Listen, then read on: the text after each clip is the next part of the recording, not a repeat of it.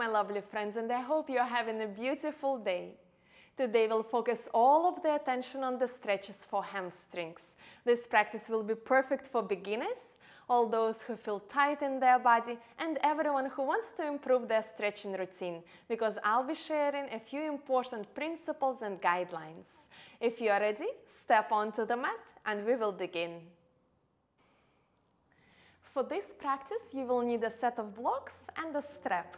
You can also use books, a towel, a scarf, anything that you have handy. All right, and we'll start in the tabletop position. So bring your hands underneath the shoulders, knees hip distance apart. And just a few cat and cow movements to bring the arch, flexion and extension into the back. So with the next inhale, soften the belly down, lift the chest, tailbone up. Exhale, round the back, press the floor away. Let's do about 3 more rounds. Inhale. Exhale. Inhale. Exhale.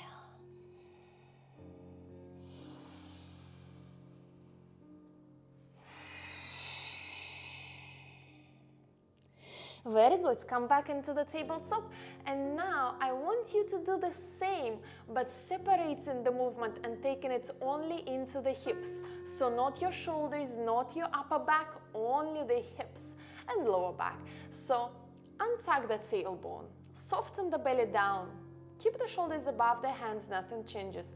And now tuck the tailbone. You will feel that the navel is pulling into the spine. A few more times, untuck and tuck. Keep looking for this movement.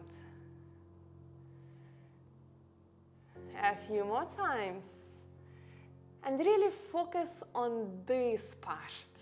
When you're lifting through the tailbone up, your sit bones are pointing also back and up towards the ceiling.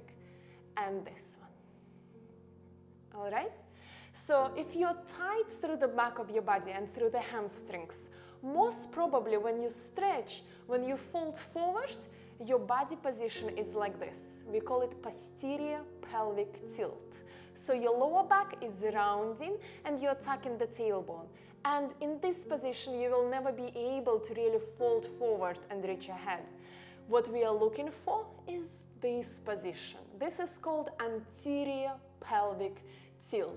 So today I will keep reminding you to be able to untuck your tailbone, that's how we call it, to point the tailbone up, soften the belly down. This is the way we want to be able to stretch, all right?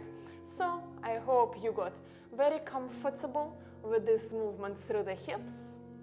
Let's continue warming up into the back of the legs, mainly hamstrings and a little glute activation before we start to stretch. So pick up the right knee, flex the right foot, and from here extend through the right heel back. Keep the hips parallel with the floor and really feel the strength through the back of your leg, through the hamstrings. And now bend the knee to knee, don't touch the floor. Extend it back through the heel, sending all of your energy, and together. A few more times. Your foot is actively flexed, neutral spine. You're hugging the stomach in towards the spine. About 5 more. 1, 2, 3, a little squeeze the butt when you extend back. 4, in here. And 5, hold it here. Touch the toes nearly to the floor and lift back up to parallel. Once again, you'll feel strong activation through the back of your legs. That's exactly what we want. 5 more. 1, 2, 3, 4, 5. Bring it down. Let's do the same on the other side. So flex the left foot, extend through the left heel back, keep the leg strong and active, and bring the knee to knee.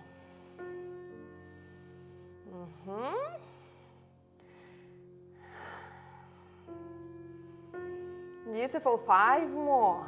1. Send your energy through the left heel back. 2. Toes are facing down. 3.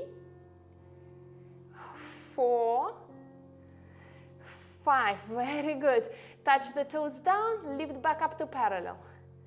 You'll feel that the place where your hamstrings attach to your sit bones, the underbutt, is really working strong. 5 more. 1. The same, the center of your hamstrings, the center of the muscle. Beautiful. 1 last time. And release down. Good. Let's come up into our downward facing dog. Take it slow and easy. I love starting by just walking my feet in place. It makes it easier for me. I bring one heel at a time towards the floor. Sometimes I do it fast, sometimes I do it slow, and really take my time on each side. It's absolutely fine if your heels are not reaching the floor yet. We've all been there. Don't rush it. Then, soft bend through the knees. We are trying to lengthen through the back. Hold your downward facing dog for a little bit.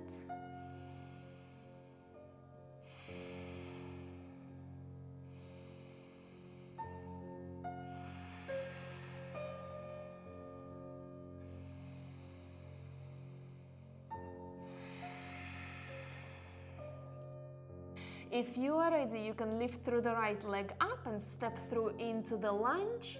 Otherwise, bring the knees down. Step the right foot forward. Already now might be grab hold of your blocks and place them here by the side of the right foot. Tuck the left toes, lift the left knee up, and now maybe bring the hands to the heart as we come up into the high crescent lunge. Hug the stomach in. We'll go for 10 slow knee touchdowns. 1, 2, left knee softly touching the floor. 3, 4, for balance, try to press both of your feet into the mat. 3 more. 1,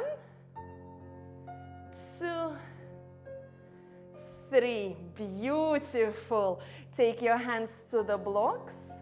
Find your low lunge. Activate into the left leg and reach forward through the crown of your head. With the next exhale, start shifting your weight back. Straighten your right leg as much as it is available. You can walk the hands a little bit further back. And now reach as close towards the right leg as possible. With the next inhale, reach back forward, bend into the right knee. 3 more times. Exhale, fold back. Inhale, lunge. Exhale, back. Inhale, forward. 1 last time. Exhale, back. Let's hold it here a little bit. Again, find the length through the back. Try not to round your back like this. Do you remember what we've been talking about in the beginning of the practice? No, untuck the tailbone and lengthen forward. You might be here. Wherever you start feeling the stretch through the back of your right leg, just hold it there. Don't push it, don't rush the process. Use your breathing to become as comfortable as possible in this position. Very good. Bend into the right knee, left knee to the floor, and step it back. You can come back into the downward facing dog if you prefer to step through. Otherwise, step your left foot forward, tuck the right toes, take your time here. Lift your right knee up. Make sure that your feet are on 2 separate tracks, as if they were train tracks. All right, press the feet into the floor. And now come up, hands at the heart. We'll do the same, 10 knee touchdowns. So 1, 2, 3, 4, 5, 6, 7, 3 more, 8, 9, nice burn, 10, very good, hands to the blocks. Again, wiggle the feet to a comfortable distance apart. Inhale, lengthen forward. Exhale, start to slowly straighten in your left leg. If necessary, walk the hands farther back. Might be your leg will not fully straighten today. That's absolutely fine. This took years of practice. So don't compare yourself to what you see on the screen, right? And inhale, reach forward. Exhale back, and even now I still feel the stretch. So it's never-ending journey, right? We are not gymnasts. We haven't been doing it since a little age. So we have to be patient. Inhale forward. Exhale back. Inhale forward. One last time. Exhale and hold it here.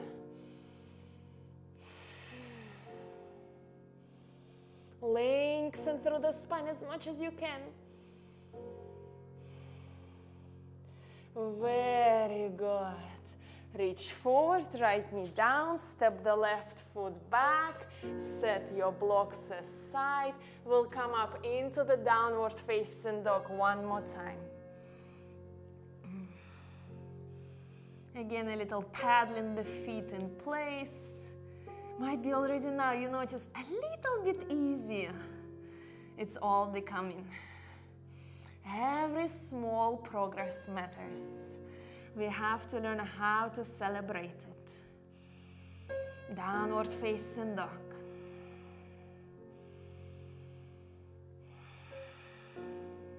Inhale, walk the feet forward to the front of the mat. Toes to touch, heels slightly apart. Bend the knees and fold forward. Relax the head down. And with the next inhale, slowly lift up to standing. Take your time here not to get dizzy. Exhale, hands to the heart. We'll come up into the chair pose. And we'll actually bring the hands to the hips. And again here, we'll try to find this movement of untucking tailbone and tucking. What is this? Anterior pelvic tilt. What is this? Posterior pelvic tilt. The name doesn't matter. What matters to you? Choose which one do you need when you stretch the hamstrings. You need this one.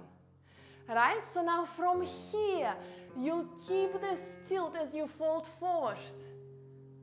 Stomach comes towards the thighs. Make sure you're not going like that, but keep lifting through the sit bones back and up. You might have to keep the knees slightly bent.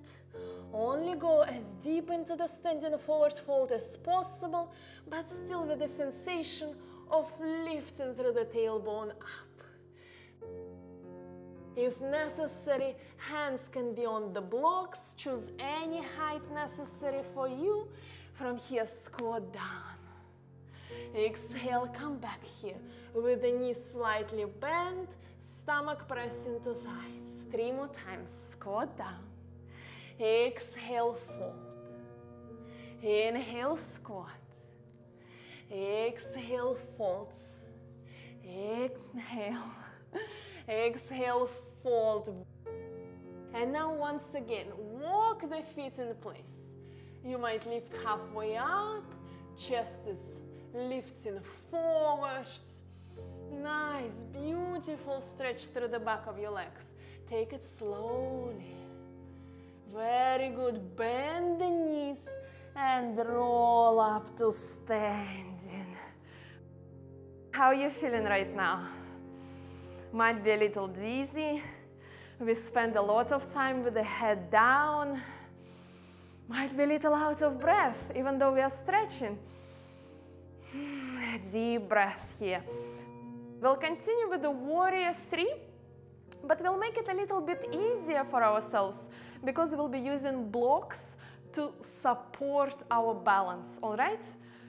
And so, because of my height, I'll place the blocks on the highest edge. I'll place my right foot further back, but in the center of the blocks, all right?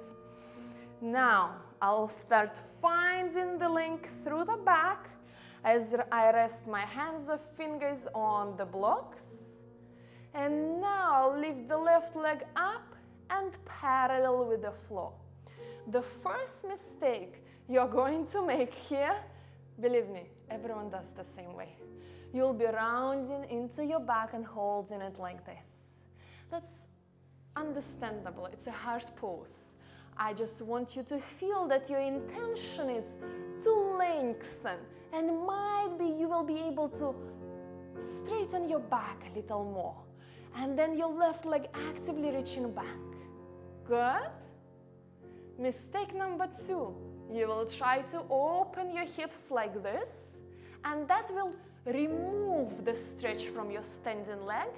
That will make this pose easier for you, but it's not that effective. All right? So, square the hips, a little squeeze through the inner thighs, in between the legs. I definitely recommend to take a picture of this pose of yourself and just evaluate. What do you see? How straight are you? How long are you? What's happening with your hips? Or you can look in the mirrors if you have a lot of mirrors at home, right? Good. Touch the left toes to the floor. Lift it back up. 4 more times. Touch. Lift as high to parallel as you can. Touch. Lift up. Touch. Lift up. And slowly bring it down. Bend the knees. You might feel that your right leg got really tired from all that work, and that's how it's supposed to be.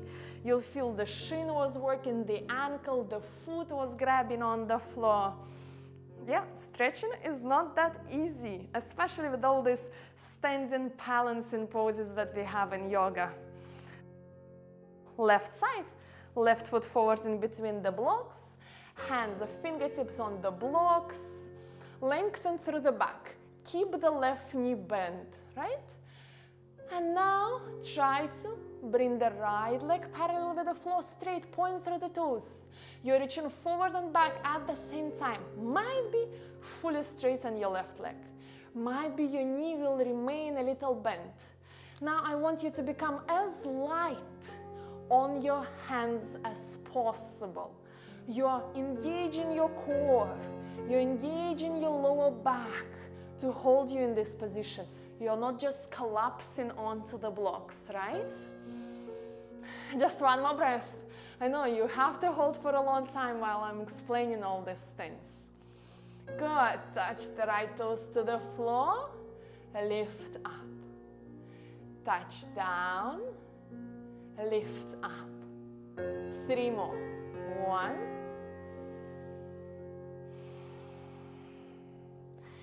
2, 3. Bend the knee, come up to standing slowly. Take a moment here. Feet hip distance apart, might be circle through the hips. Shift from side to side. Very good. Let's continue with our next stretching pose. It's called pyramid pose. So your right foot is facing forward. Step the left foot back. Toes will be slightly facing out to the side. And now you slightly squeeze the inner thighs together to point both of your hips forward ahead of you. We'll place the hands on the hips. Pull the stomach in, lift through the chest up, lengthen through the crown of your head forward, and only reach as far forward as possible before you start rounding into your back like this and taking all the stretch away from your right leg. So anterior tilt, tailbone is lifting back and slightly up as much as possible. That's where the stretch is happening. Good, now press the right foot into the floor. You might be losing your balance, you might be fighting for your balance. That's fine.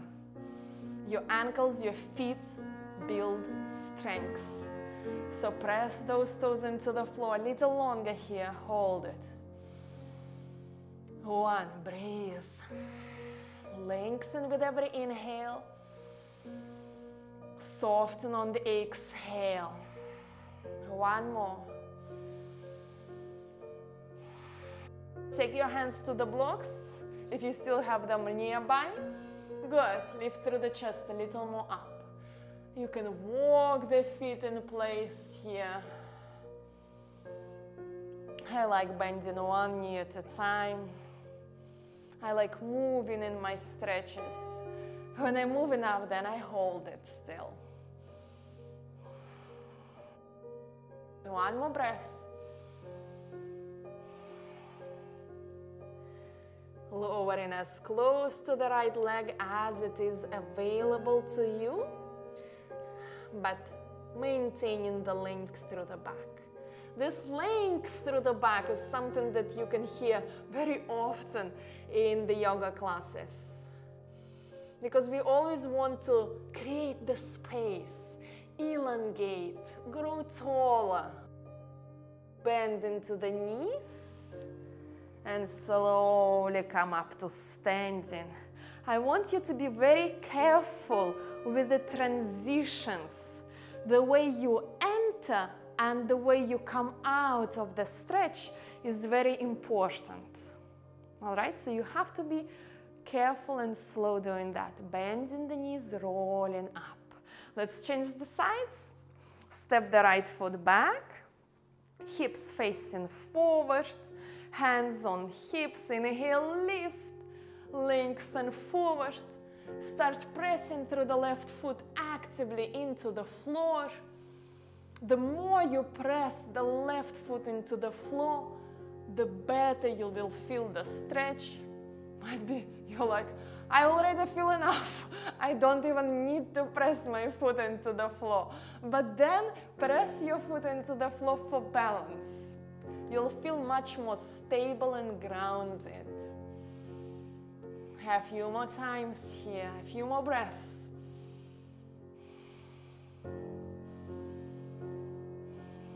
Good. Hands to the blocks. Might be go a little bit deeper. Your knee can be a little bit bent if it's necessary.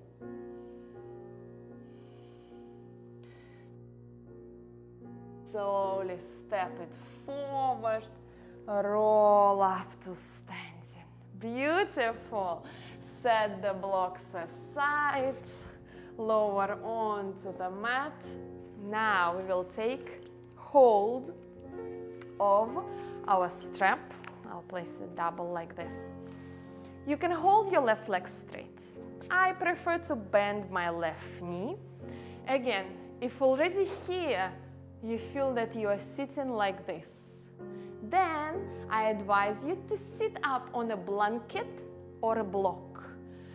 The moment you lift your hips up, it's much easier to find this length through the back, right? Like this, we feel strong, we look beautiful, we feel the space across the chest. That's exactly what we want. All right, so from here, bending the left knee, sitting up, strap over the right foot like this. Might be your hands will be far away from the foot, might be your hands will be rather close to the foot. Just find your distance. Bring the knee into the chest, flex the foot. From here, start to slowly straighten the leg. Might be you won't be able to fully straighten the leg. Might be your leg will be here. That's absolutely fine. Let's repeat it a few more times. Bend the knee and straighten. Chest up. Bend and straighten. A few more times. Bend and straighten. Bend and straighten. One last time. Bend the knee and lift up. Flex the foot, lift through the chest up and hold it here. Do you feel the stretch? Notice where you feel the stretch. Notice the intensity of the stretch. Usually I like grading the intensity from 0, where I feel nothing, which is not happening, to 10, where I feel like that's it. This is the end. All right? So if you are an absolute beginner, you can stay somewhere 5, 6. If you have been practicing for some time, might be 7 or even 8. All right? Good. Release. Let's change the sides. Sit up, bend the right knee, left foot into the strap, sit tall, straighten the leg, bend the knee into the chest, straighten and bend. Might be it's hard on this side. Straighten chest up and bend. That's absolutely fine. Our legs are different.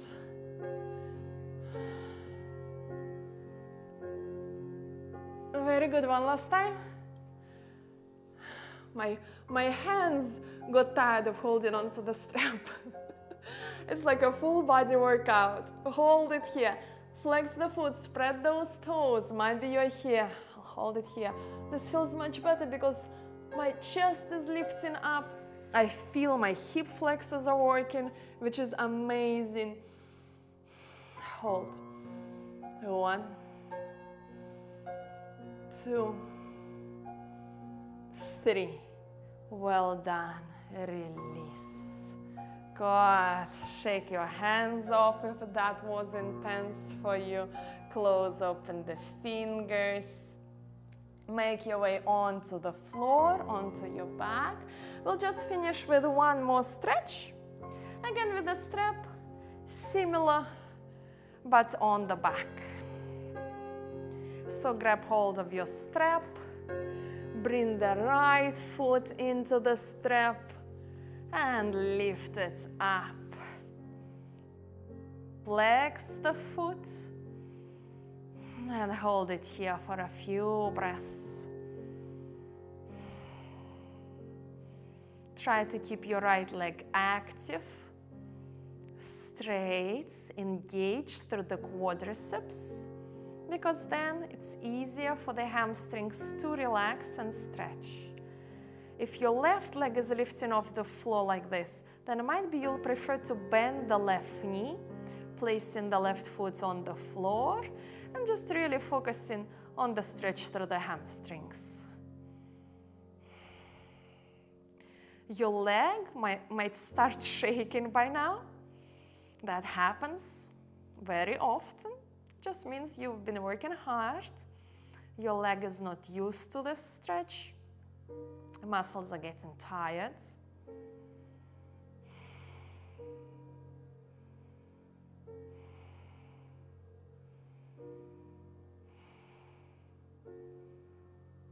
One more breath.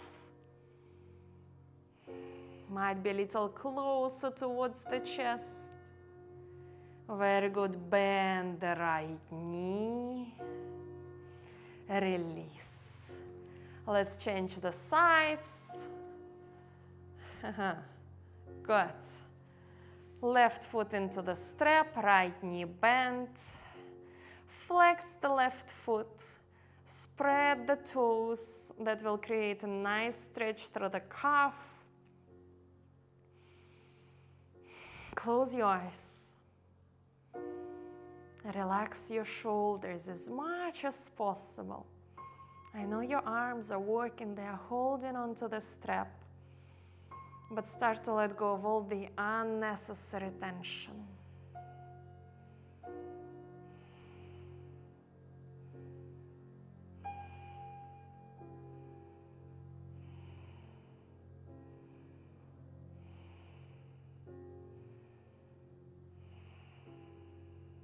Slow down your breathing.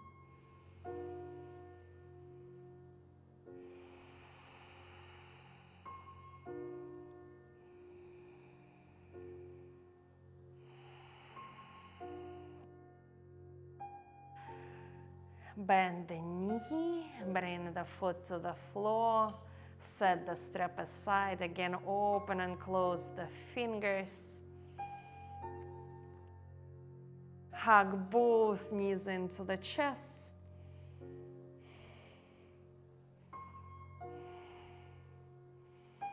Extend left leg on the floor, hug the right knee in. Let's change the sides. Extend the right leg on the floor, hug the left knee in.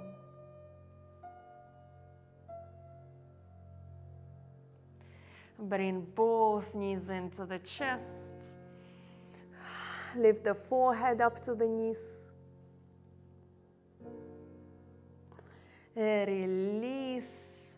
Extend your legs down onto the mat. Shake it off, wiggle it out.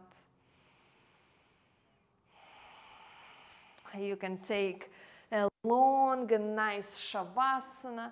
If this is the end of your practice, I will say goodbye to you at this point. If you love this practice, please press the like button, subscribe to my channel, leave me a feedback how you felt, what you liked within this practice, what didn't feel comfortable to you in the comments. I will try to reply, and I hope to see you on the mat soon again. Have a lovely day ahead of you.